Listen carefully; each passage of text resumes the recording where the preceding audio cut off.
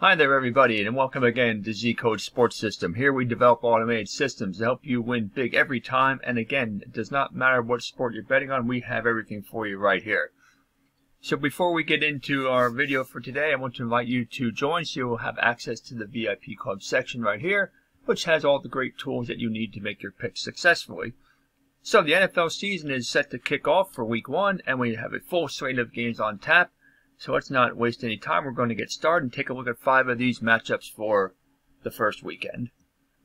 So take a look down here at what we have. Arizona and Tennessee. Now again, we're not looking at all these games, just taking a look at 5 of them. Jacksonville and Houston. The first game we want to look at is the Minnesota Vikings and the Cincinnati Bengals.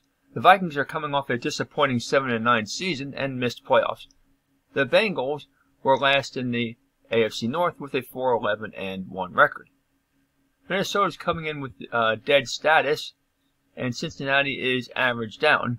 You can see on the power rankings indicator that the Vikings, after a poor preseason, they are at +6, and Cincinnati is at +15. You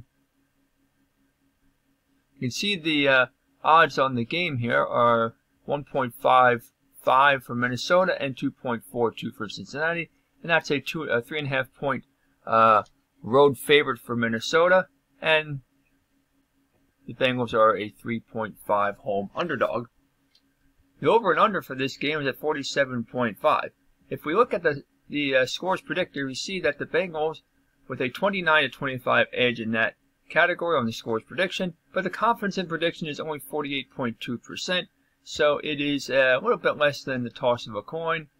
I do believe, though, here that what we're seeing is that the Vikings are the better overall team. Even though they're playing on the road, they are the better overall team, and I believe that they will come away with the win. And I think with the score prediction of 29-25, even though it's a less than 50% chance, that's high enough over the line of 47.5 that I feel confident to bet the over on this one. So the over and the Vikings to win on the road and cover the spread. Jets and Carolina Panthers. Philadelphia Eagles and Atlanta Falcons. This is an interesting matchup despite the fact that both teams were very poor last year. The Eagles 4-11-1. The Falcons were 4-12. But traditionally these two teams have been pretty good football teams just on down times of late. So what do we think is going to happen here? Well, both teams enter with dead status. The odds have Atlanta at 1.62 to 2.276, which is a 3.5 point favorite for Atlanta. The over-under on this one is set at 48.5. The scores prediction has it very close to that total, with Atlanta winning the game with a 28-20 score with nearly 90% confidence in the prediction. Let's take a look at the power ranking indicator. If you look at the power rankings indicator, you will see here that both teams are at +5, so you can see it's a pretty evenly matched game. Let's see if there's anything here on the movement of the money line. So we'll take a look at the money line right now. You can see it started at 1.51, and see now it's at 1.62. So it has moved some. Hasn't moved a tremendous amount, but it definitely has moved some. And so take that into consideration when you make this bet. I am thinking, though, that in this case, I believe that the Philadelphia Eagles will come up with a road upset. It's just a gut feeling that I have based on what I've seen so far and the way that Philadelphia has responded to new head coach Nick Sirianni. I believe that the Philadelphia Eagles will have a good chance of winning this one on the road, but I would avoid the over-under. Pittsburgh Steelers and Buffalo Bills. This is going to be a very good matchup. The Steelers won the AFC North last season with a 12-4 record, and the Bills won the AFC East with a 13-3 mark.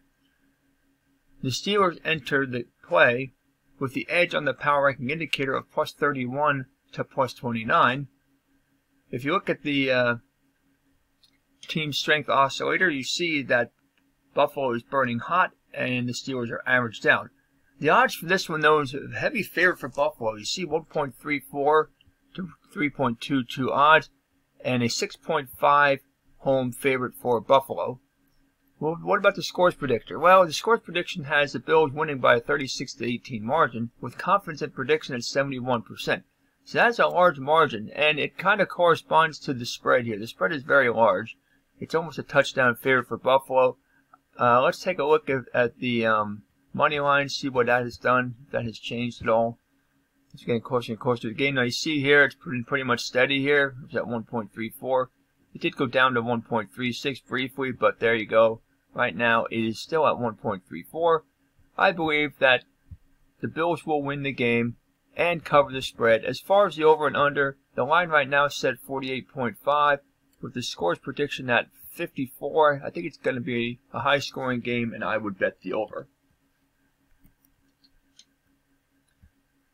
Chargers in Washington, San Francisco and Detroit. Here's another good matchup, Seattle and Indianapolis. Seattle was once again the cream of the crop in the NFC West last season, coming in at 12-4, and the Colts were a wildcard team finishing second in the AFC South, coming in at 11-5. Seattle is average right now, status, and the Colts are burning hot. If you look at the power ranking indicator, you can see that the Colts were on an upward trend, doing well in the preseason, although it is only preseason, but on an upward trend at plus 23. And Seattle was on a downward trend at plus 10. But you take this with a little bit of grain of salt in the preseason, but that's where they're standing right now. As far as the odds for the game, you see the Seattle Seahawks are a favorite. The odds of 1.67 to 2.18. And what does the score prediction show? The score prediction did show here as we go up here. There we go. The Colts at 28-23 margin of win with 67% confidence, which is kind of a controversial type of a score, considering that Seattle is a favorite, a 2.5-point favorite. But again, that is based off of statistical models and not really what the bookies or the fans at this moment really feel about the game. Having said that, the over-under is set at 49.5. And I'm getting a good feeling here for the Colts to win at home as the underdog. But let's take a look quick at the money line to see if anything has changed. There we go. The line moves.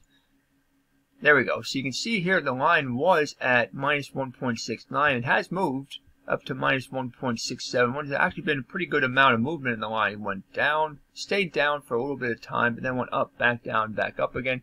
So you see there has been some movement in the line, but I like the Colts to win at home.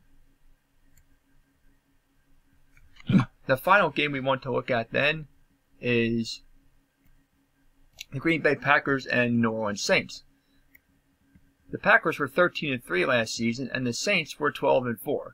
Seattle is ice cold down at the moment, while the Saints are average up. On the power rankings indicator, you can see that both teams, not so great at the moment. Again, it was just based off of the preseason, which really means nothing. Saints at plus 13 and Green Bay at plus 9. Packers are 4.5-point favorite here. The over-under right now is at 50.5. So let's compare that to the scores prediction. You see the scores prediction has this as a very tight matchup. Packers 29, Saints 28 with 68% level of confidence. I do believe this is going to be a high-scoring game. I would bet the over. I would not bet for the Saints to win at home, though. I really believe that the Packers have enough to win this one on the road, but I would not have them cover. I think the Saints will cover. I think this is a field goal contest, and you see the line is 4.5, so that means the Saints will cover, the Packers will not. So bet for the Saints to win. Bet for the Packers to win, but for the Saints to cover the spread. So there you have it. Those are the matchups for Week 1 of the NFL football season. Enjoy the games, happy betting, and we will see you next week.